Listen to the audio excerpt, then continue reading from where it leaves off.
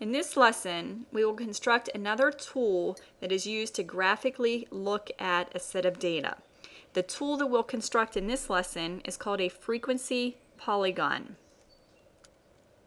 The construction of a frequency polygon is almost identical to the construction of a histogram.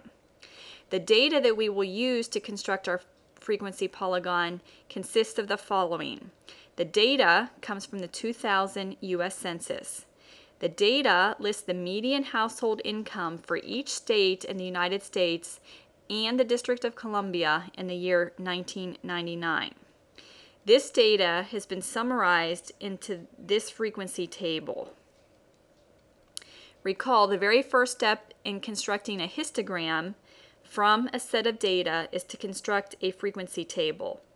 This frequency table was actually constructed or formulated in the video named histogram. So if you need to go back and review how to form a frequency table, go back and look at the histogram video. That video uses the exact same data set that we are using here to construct the frequency polygon.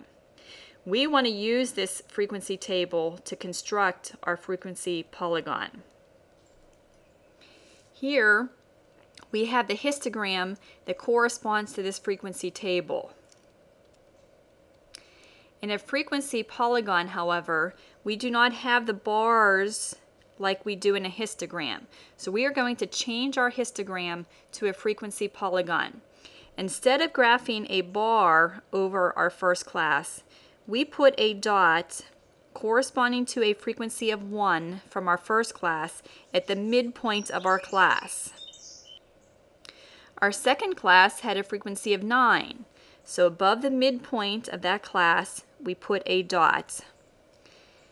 Our third class had a frequency of 12, so over the midpoint we put a dot at 12, a dot at 14, a dot at 10, a dot at 4, and a dot at 1. We want to get rid of the histogram bars because our frequency polygon does not contain those bars. Now we connect each of the points.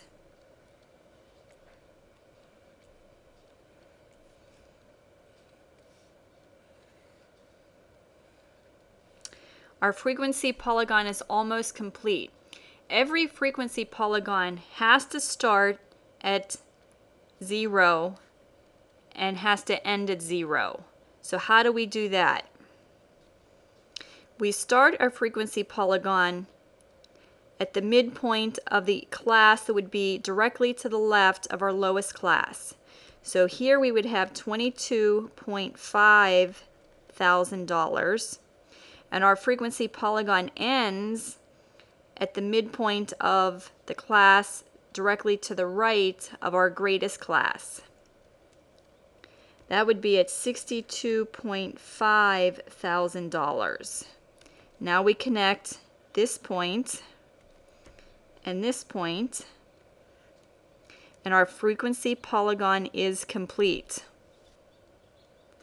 The frequency polygon has the advantage that between our two midpoints of different classes, it appears that the increase from a frequency of 1 to a frequency of 9 occurs gradually.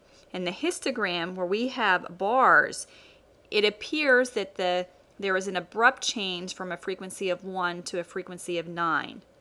The frequency polygon smooths that out a little bit and makes the change from between two different classes more gradual than the histogram. Just like the histogram, we cannot get the actual data set back from a frequency polygon.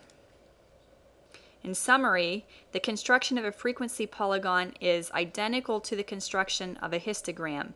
The only exception is, instead of putting bar, making it a bar graph as in a histogram, we put our frequency, our count for each class, at the midpoint of each of our classes. Then we connect each of those midpoints to form our frequency polygon.